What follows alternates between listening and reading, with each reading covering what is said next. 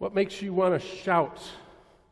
You don't have to answer the questions here. I'm just going to ask a few here. What makes you feel so angry you get overheated? What makes you want to sing? What really gets under your skin? What makes you feel like jumping up and down? What makes you laugh out loud? And when you do these things, who does it irritate the snot out of? I've got the wrong sermon here. Oh, we're going to talk about family. I printed up July 14th sermon. So we're going to wing it today. Jesus and family. Well, family can irritate the snot out of us, can't they? They really can. I saw some unspoken language there when I was asking the questions. Who irritates? No, we're not even going to ask. So Jesus was preaching. He was doing all the Jesus things, and he said some stuff that's a little confusing. And when he was saying this stuff, his mother and his brothers and sisters came to try to say, hey, what are you doing, Jesus? Come with us. We think that something is affecting you. And then Jesus dissed his whole family. So what makes a family? You and your family. Define your family. But the Bible says, well, there isn't a particular word that definitely means the same thing as when we say family, but household is close. Household is an economic unit. It involves parents and children and servants and grandparents and anyone else who lives in the household, even for a temporary time. So family is all of that. But the government says family is an economic unit. It involves people living in the household, parents, grandparents, children, grown children. Sometimes grown children for a long, long time. Sometimes grown children for a short period of time. You and your family define your family. There are ways that over history we've said that, anyone do the 23andMe DNA tests? Come on, who's done it? Anyone here? The 23andMe, and it says, well, back historically, this person is related to you and this person related to you, and I did not know that person was related to me, and how does that work? And oh my goodness, I don't think that I want to look at this anymore to find out all the stuff that's in my history. That's not really our family, but it is our ancestors. Our family is the family that we choose. Sometimes we don't get along with the people who we grew up with who were our family. And then someone says, but family is the most important thing. And of course, family is very important. But who we interact with and who we show love for throughout our lives does change somewhat. We do have the people that we grew up with and we hold special attachment there. But sometimes we don't hang out for a long period of time. My sister lives in Sandwich, Illinois. I have nieces and nephews. Every week on Thursday, my nieces and nephews, my sister, and the whole family, including my parents, get together for a Zoom call. We started doing it in April of 2020 when my sister and I were trying to teach my parents how to use Zoom because we knew that we weren't going to be able to be together for a little while. And we said, let's do this more often. And so right away I said, all right, let's do it. Let's do it on Thursdays at 6 o'clock Central Time, but let's make sure that it's only an hour, because if we do it for longer than that, we're going to get tired of it really quickly. We have not missed a family Zoom call since April of 2020, 4+ years. Now, sometimes the group is large, sometimes the group is small, and I haven't been able to make all of them, but we have had a family Zoom call for 4 years plus, and we still get to visit now. That family, we may not see each other in person very often. I don't go to Sandwich, Illinois very often. Anybody go to Sandwich, Illinois very often? Come on. The Sandwich Fair is there in September, and it's right around Labor Day, and it is a fun event to go to. And when I was a pastor in Salmonock, Illinois, I used to go to the Sandwich Fair and enjoyed it very much, but I don't go there so much anymore. I go to things in Justice and in Palos Park and in Palos Heights and in Tinley Park and in Orland Park and Orland Hills and Frankfurt, where I have new family. Family from church. Family from the place where I live now. Family and friends. Family that I haven't even met yet. What do you do when you just can't get along with family? It's a hard one. I've had times in my life where it was difficult to get along with some parts of the family. But instead of just arguing and yelling and screaming, which I know family can do, I didn't say something like, "Who are my mother and brothers and sisters? All those who do the will of God are my brothers and sisters." I didn't say that one, and I think Jesus was being a little bit unnecessarily mean to his biological family at that time.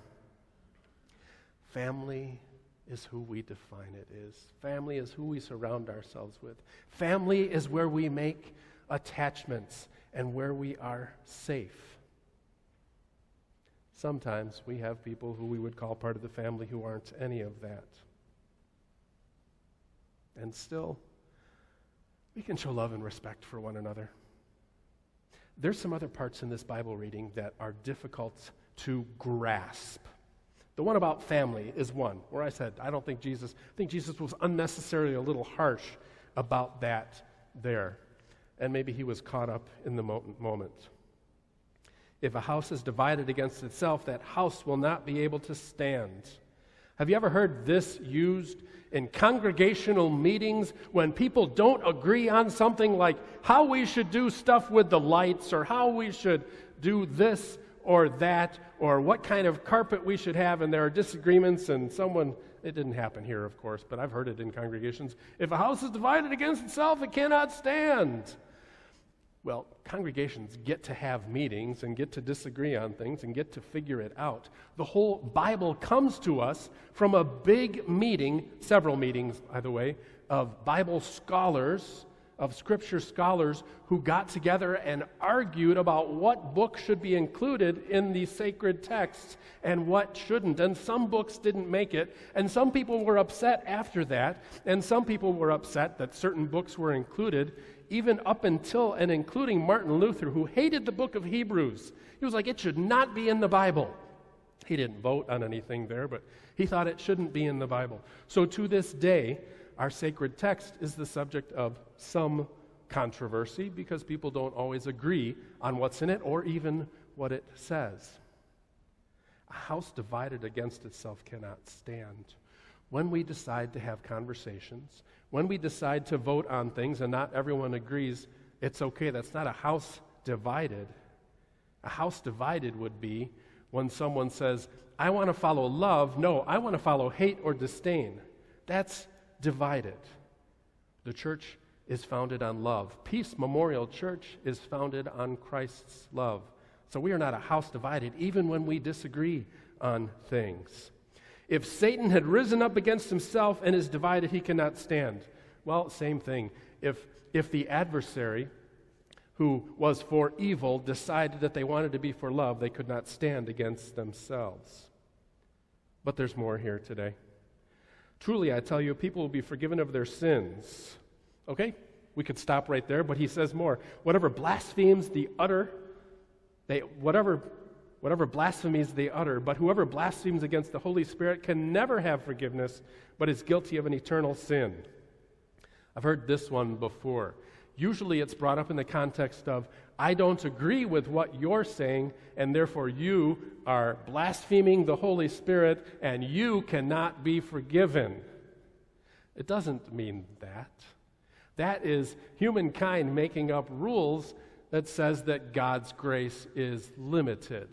Jesus did say that, and I'm not sure who exactly he was talking to there, but it is not to be used as a weapon.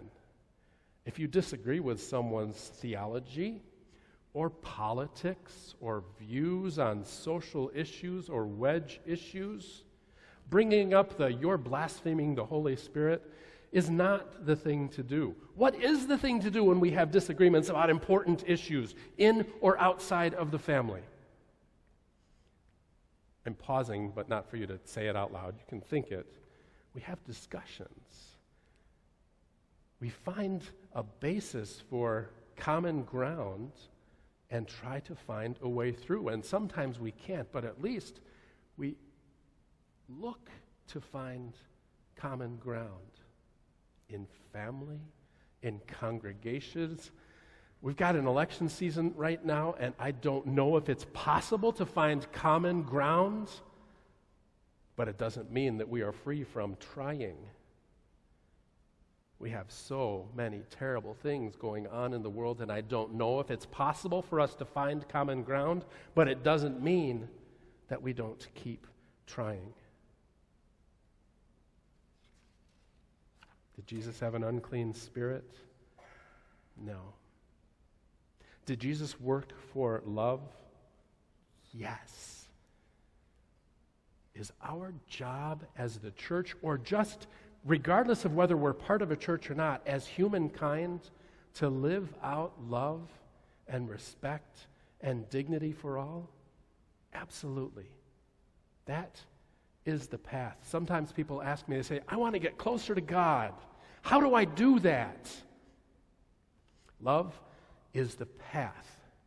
That doesn't make any sense, but it does. God is love. Love is the path. But what about all the theology? What about all the rules? What about all the stuff that you preach about? What about this? What about that? What about blaspheming the Holy Spirit? Love is the path.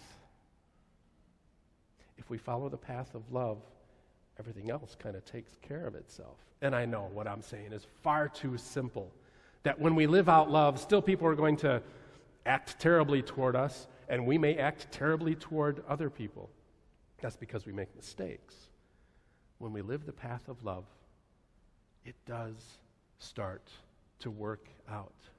So, for Micah, for the whole Cook family gathered, for the congregation gathered here, for the choir, for the musicians, for everyone out in the narthex. Did they look up when they said it? Come on, look up. Hey there.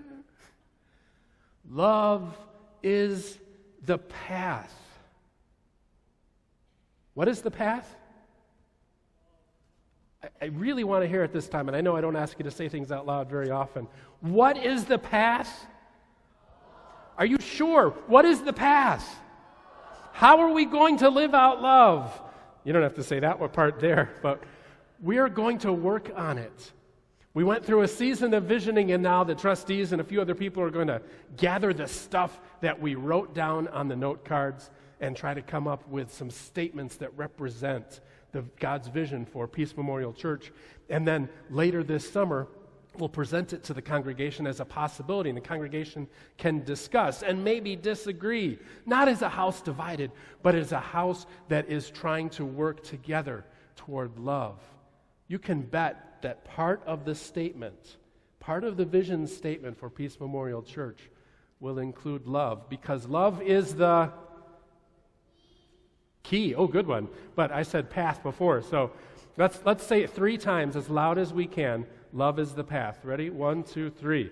Love is the path. Again, love is the path. One more time. Love is the path. Amen.